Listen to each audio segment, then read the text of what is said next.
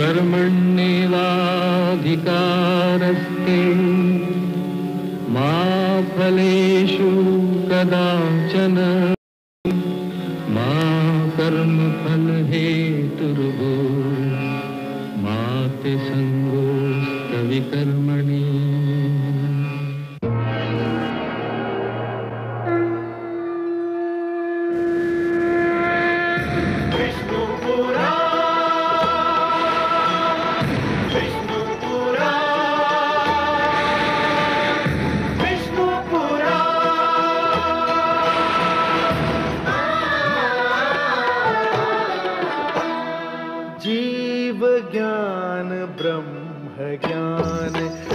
श्री विष्णु पुराण ओम की कथा महान। जय श्री विष्णु पुराण विष्णु पुराण विष्णु पुराण विष्णु पुराण। प्रगटे कब तीन लोक पृथ्वी जल वायु गगन प्रकृति कब ज्योत अगन। इस पुराण में है निहित जप तप और योग ध्यान। विष्णु पुराण विष्णु पुराण विष्णु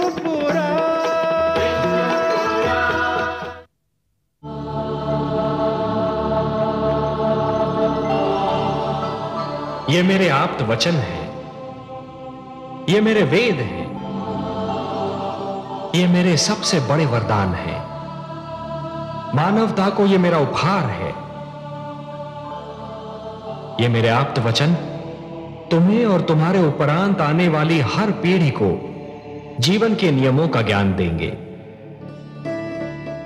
ये वेद मानव को धरती और आकाश, मानव और देवता तथा आत्मा और परमात्मा के आपसी संबंध का ज्ञान देंगे। इनमें वो सारे मंत्र निहित हैं जो जन्म से मृत्यु तक मानव की हर समस्या का समाधान बनेंगे। हे मनु, मेरे आप्त वचन मानव को प्रकृति से शक्ति प्राप्त करने की प्रेरणा देंगे, जीवन से प्रेम करने की शिक्षा देंगे। ये तुम्हारे मार्ग के दीपक हैं। और हे सप्तऋषिगण, आप इन मंत्रों के सर्वप्रथम दृष्टा हैं। धन्य हो प्रभु, आप वास्तव में कृपा निधान हैं। अपने आप्त वचन का दृष्टा बनाकर आपने हमें यह भी ज्ञान दिया कि हमारे अस्तित्व का उद्देश्य क्या है, हमारा लक्ष्य क्या है। हे मनु और शत्रुपा, तुम्हें इनकी रक्षा करनी होगी। इस धरोहर को मानव जाति तक पहुंचाना होगा। हे नीलकांत, मैं वचन देता हूं कि मानवता की इस धरोहर की मैं अपने प्राणों से भी अधिक रक्षा करूंगा। हे लक्ष्मीपति, मैं आपके आप्त वचन को अपने तन मन में यूं सुरक्षित कर लूंगी कि इनकी शिक्षा मेरा दूध बनकर मेरी संतान के रक्त में घुल जाएगा। तो फिर संभालो अपनी धरोहर को। मेरे क्षीर सागर लौटने का समय आ गया है।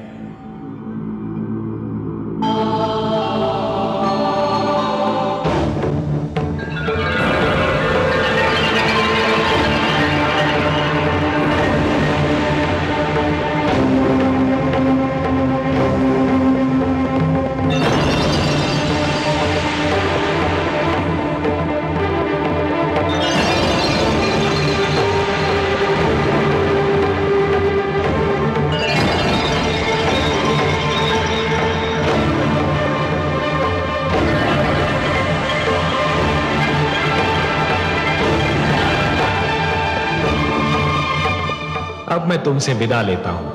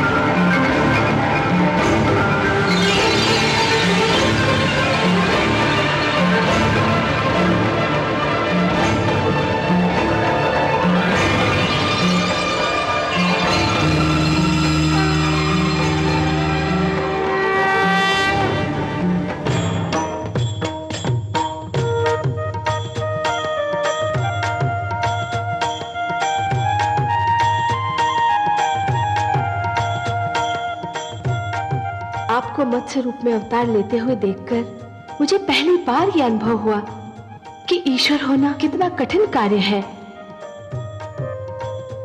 ईश्वरत्व की कठिनाइयों का अनुभव केवल ईश्वर ही कर सकता है। आपने अपना इतना सुंदर रूप छोड़कर मत्स्य रूप धारण किया। कितना कठोर था यह निर्णय। प्रिय, भक्तों के लिए तो मैं कुछ भी कर सकता हूं। मत्स्य रूप तो क्या, यदि मानव कल्याण के लिए मुझे इससे भी अधिक कुरूप रूप धारण करना पड़े तो भी मैं संकोच नहीं करूंगा। और प्रिय, लगता है कि उस रूप को धारण करने का समय अतिशीघ्र आने वाला है। मैं मां हूं, धरती मां। श्री विष्णु भगवान ने अपना वचन निभा दिया। उन्होंने मेरे आंगन में आकर मुझे पावन कर दिया, परंतु मैं अभी तक घटनाओं के झंझार से संभल नहीं पाई हूं। मैं सोचती रही कि जब ज्ञानियों का विरोध होता है तो वे इस विरोध के उत्तर में अपने भीतर की कमी को ढूंढने और उसे दूर करने का प्रयास करते हैं, किंतु जब अज्ञानी किसी विरोध का सामना करता है तो वो अहंकार के कारण अपने अंतर के सारे प्रवेश द्वार बंद कर लेता है। क्रोध को अपना अस्त्र और अहिंसा को अपनी ढाल बना लेता है। दानव संस्कृति की पताका फहराने वाले हैग्रीव को यही तो भय था कि ज्ञान का प्रकाश फैल गया तो फिर उस जैसे अज्ञानी का नेतृत्व कौन स्वीकार करेगा। मैंने उसके मृत शरीर को ध्यान से देखा तो मुझे लगा कि यह किसी दानव का नहीं, यह तो एक प्रवृत्ति का मृत शरीर है जो हर युग में ज्ञान का मार्ग रोकने का प्रयत्न करेगा और हर युग में उसका यही परिणाम होगा। परंतु हैग्रीव जो भी था, जैसा भी था, एक माता का पुत्र था और माता तो मैं भी हूं। इसलिए मैं उसकी माता दनु के दुख से दूर कैसे रह सकती हूं।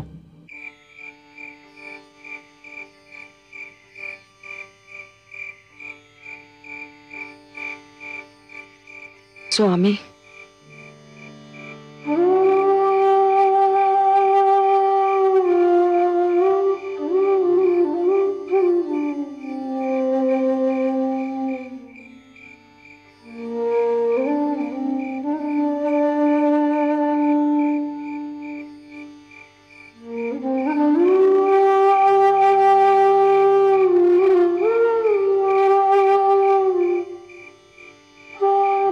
यदि आप मुझे कोई समाचार सुनाने आई हैं देवी, तो उसकी कोई आवश्यकता नहीं। समाचार मुझ तक पहले ही पहुंच चुका है। मैं कुछ और कहने आई हूं स्वामी। कहिए। पुत्र हैग्रीव का शव चिता पर रखा है, केवल आपकी प्रतीक्षा है। आप नहीं चलेंगे? नहीं देवी। क्या मरने वाला आपका पुत्र नहीं था? पुत्र अवश्य था, परंतु मेरे लिए वो उसी दिन मर गया था जिस दिन उसने मेरा बताया मार्ग छोड़कर हिंसा के मार्ग पर पहला पग रखा था। चिता पर जो शव रखा है वो तो एक शरीर है, एक ऐसे अपराधी का जिसे दंड मिलना ही चाहिए।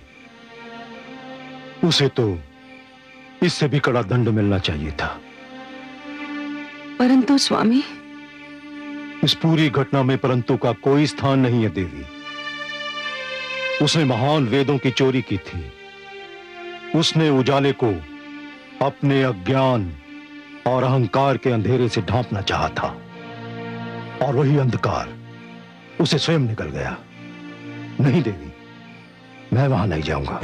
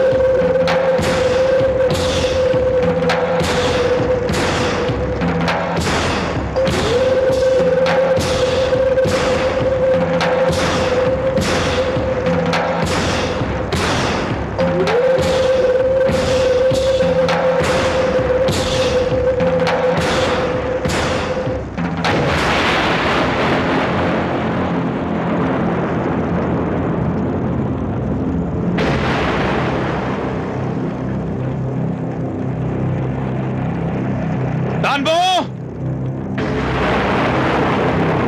दानवराज हैग्रीव का वध कोई साधारण घटना नहीं है। दानवराज का वध करके हमारे स्वाभिमान को ललकारा गया है, हमारे समाज को चुनौती दी गई है।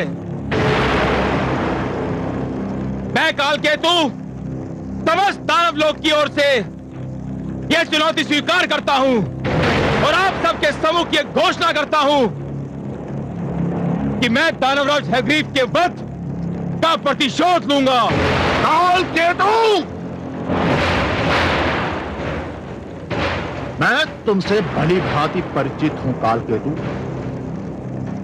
बहुत चतुर समझते हो तुम अपने आप को। हर्षल, चिल्लाओ मत कालकेतु। मैं जानता हूं कि प्रतिशोध की आड़ में तुम्हारा लक्ष्य क्या है। तुम दानवराज हैग्रीव के सिर से गिरा हुआ मुकुट अपने सिर पर रखने का सपना देख रहे हो। नहीं तो बताओ, दानवराज हैग्रीव का प्रतिशोध लेने वाले तुम कौन होते हो? मैं दानव लोक का भावी अधिपति हूं, दानवराज का उत्तराधिकारी हूं।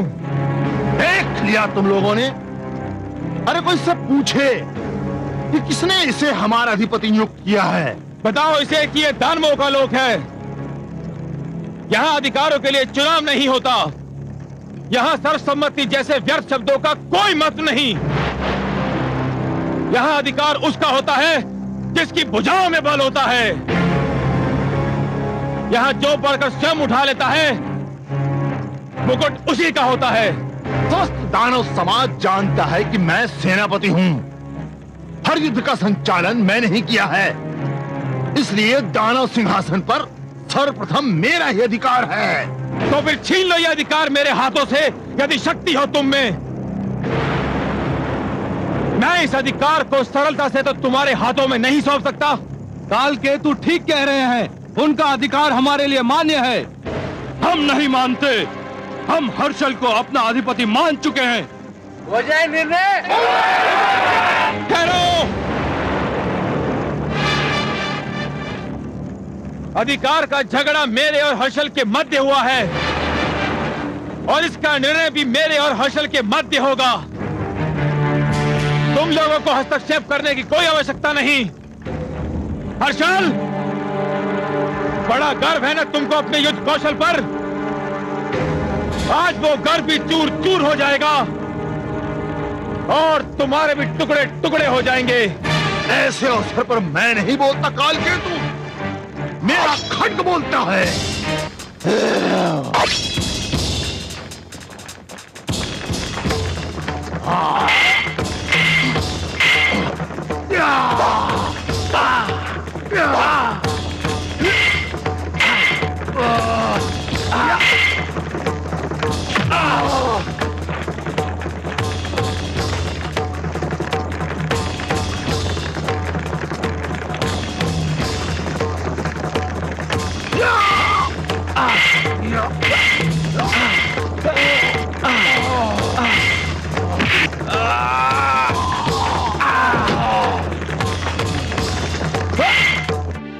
पर मैं तो चाहूंगी अपने पुत्र के अंतिम दर्शन को। आप पिता हैं, आप भावनाओं से ऊपर उठकर उसकी बुराइयों को देख सकते हैं, पर मैं तो मां हूं। ये कैसे संभव है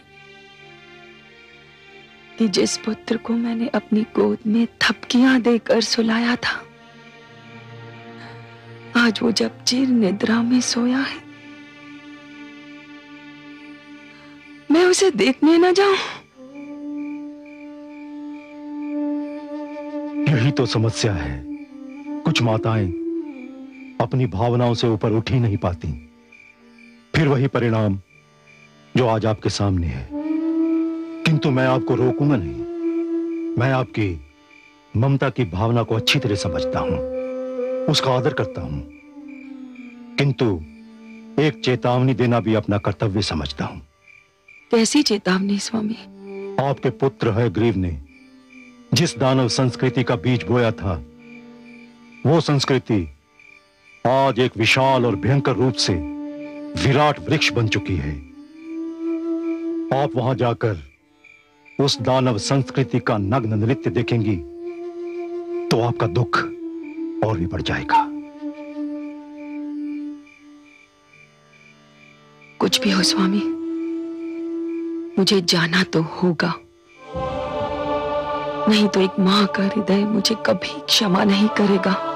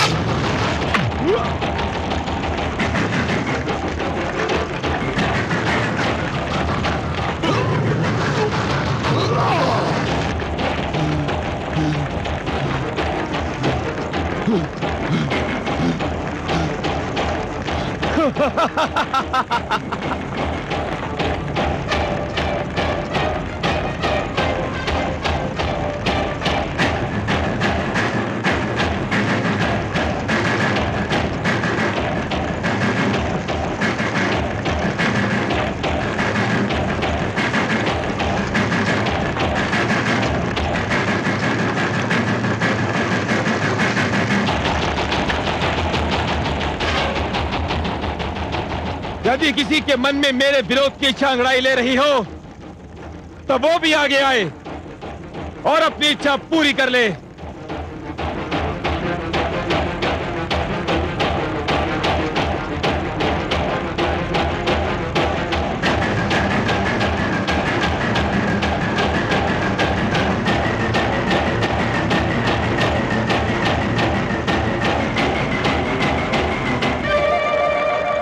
सत्य कहा था मेरे स्वामी ने कि यहां आकर मेरा दुख बढ़ जाएगा।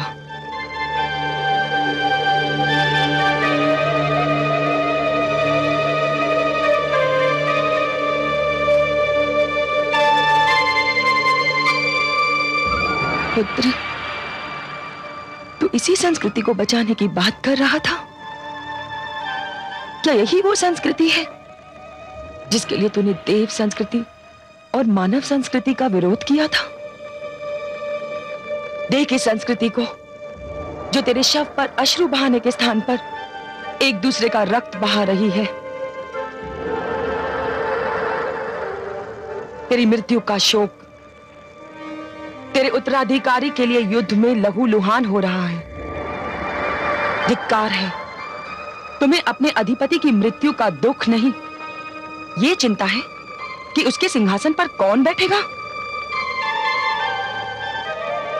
अब भी समय है, छोड़ दो हिंसा और युद्ध का मार्ग, छोड़ दो अपने झूठे अभिमान को।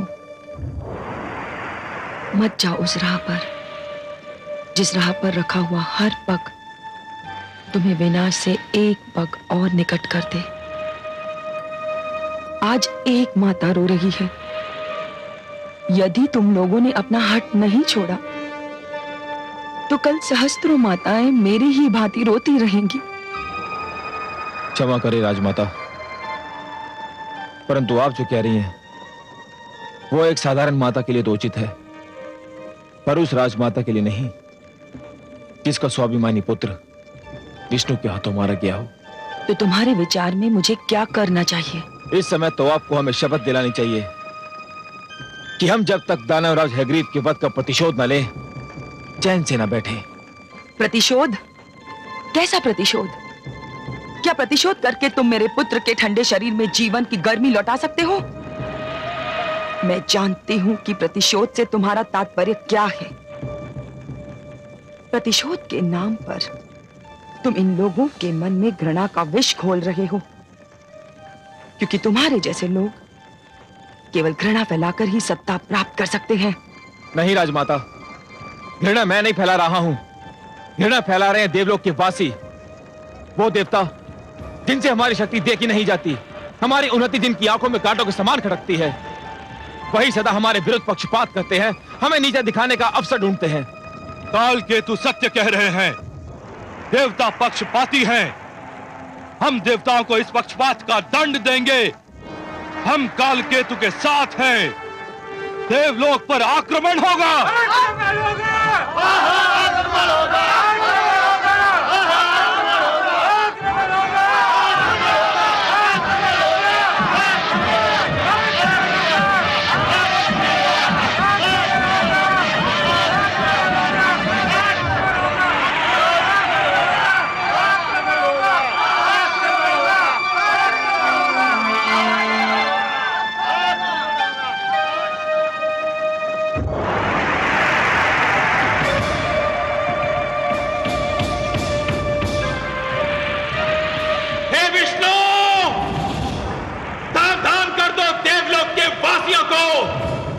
और सावधान हो जाओ तुम भी, मैं देवलोक पर आक्रमण कर रहा हूं।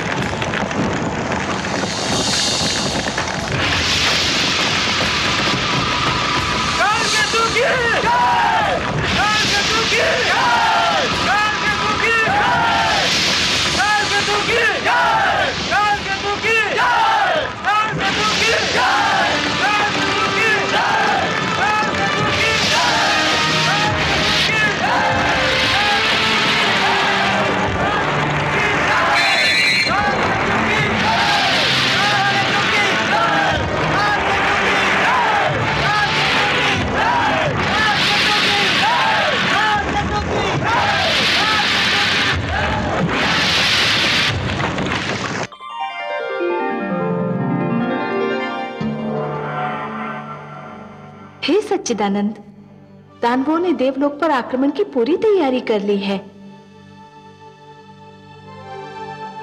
देवलोक पर युद्ध के बादल छा रहे हैं कमल नयन। दानवों से और आशा भी क्या की जा सकती है महादेवी। बिच्छू का किसी को डंक मारना केवल उसकी प्रवृत्ति ही नहीं, उसकी विवशता भी है,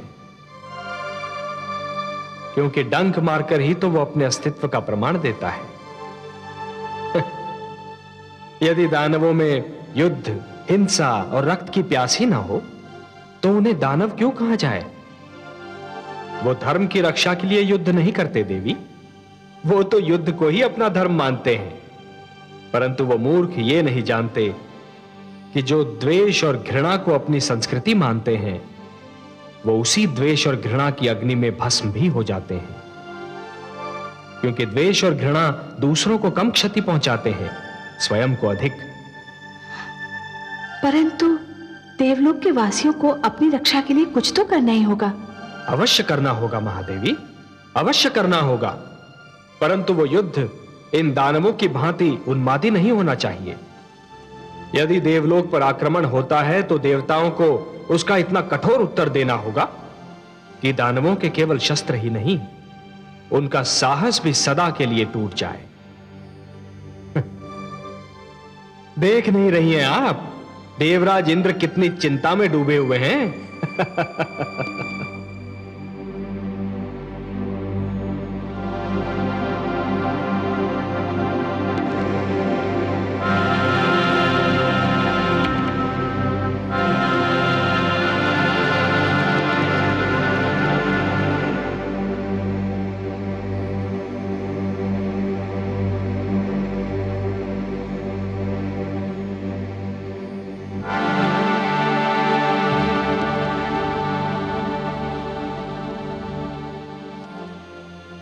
देवलोक के स्वामी किस चिंता में खोए हुए हैं कि उन्हें मेरे आने का ज्ञान तक नहीं?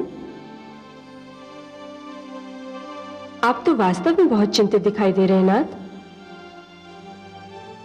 माना कि दानव अपनी शक्ति बढ़ा रहे हैं, पर अभी उनकी शक्ति इतनी अधिक नहीं बढ़ी कि आपको चिंता में डाल दें।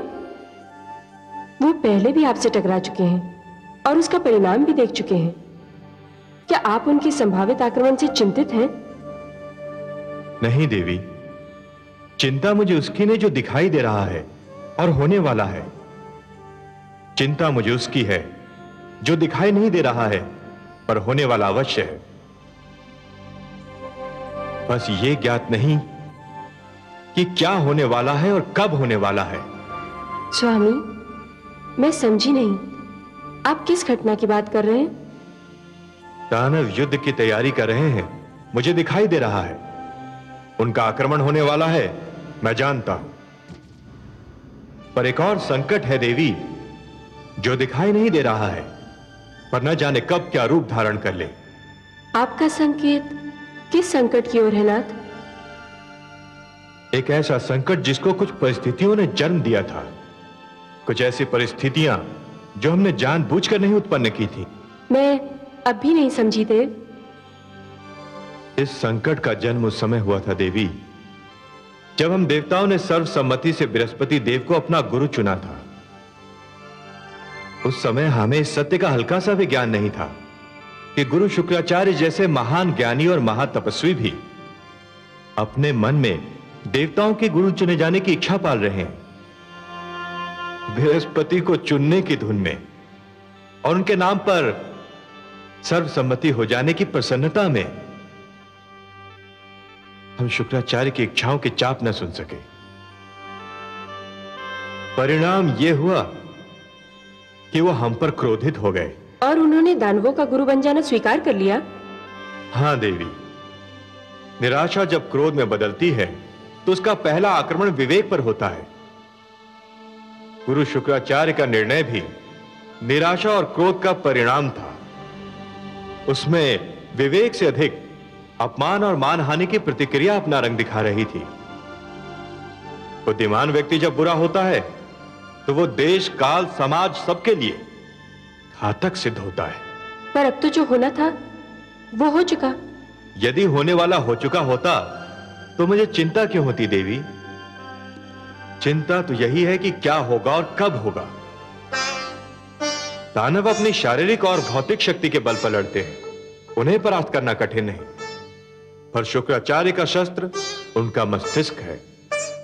वो विद्वान है और विद्वान का अहंकार चोट खाता है तो घायल नाग की भांति घातक होता है, जो न जाने कब किधर से आक्रमण करके। शुक्राचार्य का अहंकार मेरे लिए ऐसा प्रश्न चिन्ह है जो चिंता को जन्म देता है, उत्तर नहीं बताता।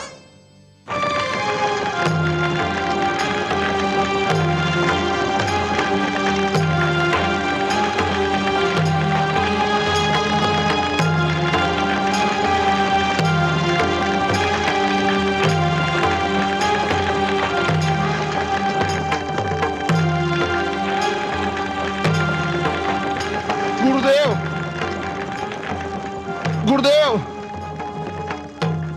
गुरुदेव, गुरुदेव, गुरुदेव, गुरुदेव। किसने की तुम्हारी ये दशा? काल केतु ने गुरुदेव। दानवराज हैग्रीव के वध का समाचार सुनते ही उसने राज सिंहासन हथियाने के लिए षड्यंत्र किया था और अपने को साथी भी बना लिए थे। मैंने उसे ललकारा, जिसका यह परिणाम हुआ है गुरुदेव। काल केतु सदा ही महत्वाकांक्षी और सत्ता का लोभी रहा है। तुम्हें उससे नहीं भिड़ना चाहिए था, तुम्हें मेरे पास आना चाहिए था। इसका अवसर ही नहीं मिला गुरुदेव। यह सब कुछ एक सोची समझी योजना के कारण अवश्य हुआ था, पर हुआ था इतना अचानक कि किसी के पास कुछ भी सोचने समझने के लिए समय ही नहीं था। और अब तो जो होने वाला है वो इससे भी बुरा होगा गुरुदेव। काल केतु ने देवलोक के विरुद्ध युद्ध की घोषणा कर दी है। क्या? हाँ गुरुदेव, आक्रमण किसी भी समय हो सकता है, युद्ध किसी भी क्षण छिड़ सकता है। नहीं, यह बहुत बड़ी भूल होगी। देवताओं से युद्ध आवश्यक है, उन पर आक्रमण होना ही चाहिए। मुझे स्वयं देवताओं से अपने अपमान का प्रतिशोध लेना है, पर उसके लिए समय और स्थान मैं चुनूंगा। परंतु काल केतु तो युद्ध का निर्णय ले चुका है गुरुदेव। उसे रोकना होगा, उसे बताना होगा कि अंधेरे में उठाए हुए पग के बारे में कोई नहीं जानता कि वो समतल भूमि पर पड़ेगा या किसी गड्ढे में। काल केतु अपनी भावुकता में कोई भयंकर भूल न कर बैठे। मैं स्वयं तुम्हारे साथ चलता हूं।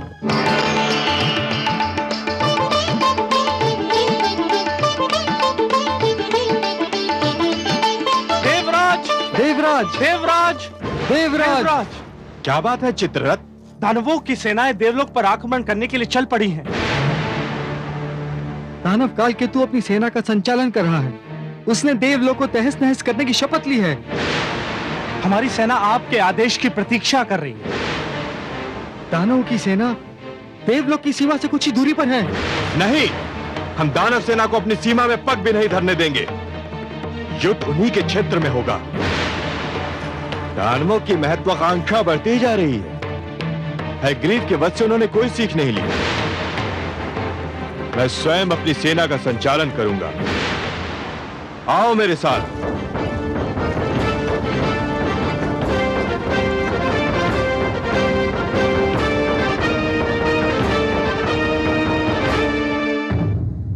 मैं मां हूं, धरती मां। दानवराज हैग्रीव का वध भी दानवों को सद्बुद्धि न दे सका। होना तो यह चाहिए था कि दानव समझ लेते कि जिस अज्ञान के कारण हैग्रीव को अपने प्राणों से हाथ धोना पड़ा, वो अज्ञान उन्हें भी उसी अंत तक पहुंचा सकता है।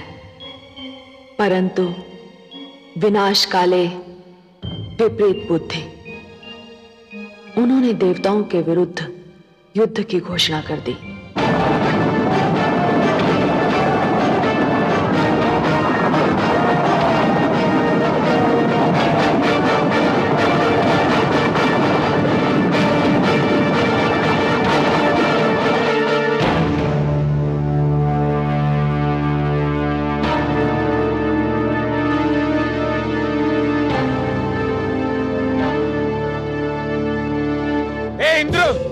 तुम देवताओं ने सदैव हमारा तिरस्कार किया है। तुम्हारे मन में हमारे प्रति घृणा और द्वेष का भंडार भरा है। तुम समझते हो उन्नति और समृद्धि पर केवल तुम्हारा अधिकार है, क्योंकि तुम हमसे श्रेष्ठ हो। परंतु आज तुम्हें ज्ञात हो जाएगा कि हम दानव कभी तुम्हारा प्रभुत्व स्वीकार नहीं करेंगे। आज हम तुम्हारा घमंड चूर चूर कर देंगे। हे दानवों, आगे बढ़ो और देव सेना को उनकी सीमा के भीतर खदेड़ दो। सुनो काल केतु, तुमने सदैव हिंसा, युद्ध और व्यभिचार में रुचि दिखाई है।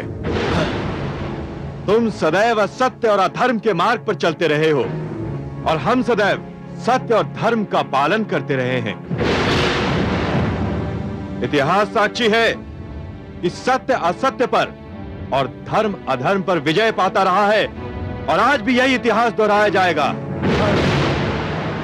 वीरों, इन दानवों को आज ऐसी पराजय दो ये युद्ध का नाम तक भूल जाए।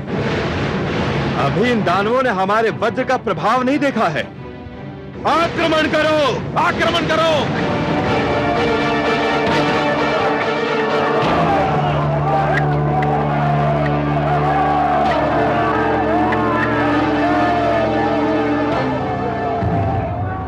परिणाम ये हुआ कि घमासान रण हुआ।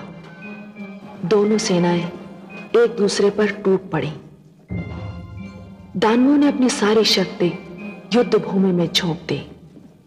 रणभूमि रक्त सागर में बदल गई।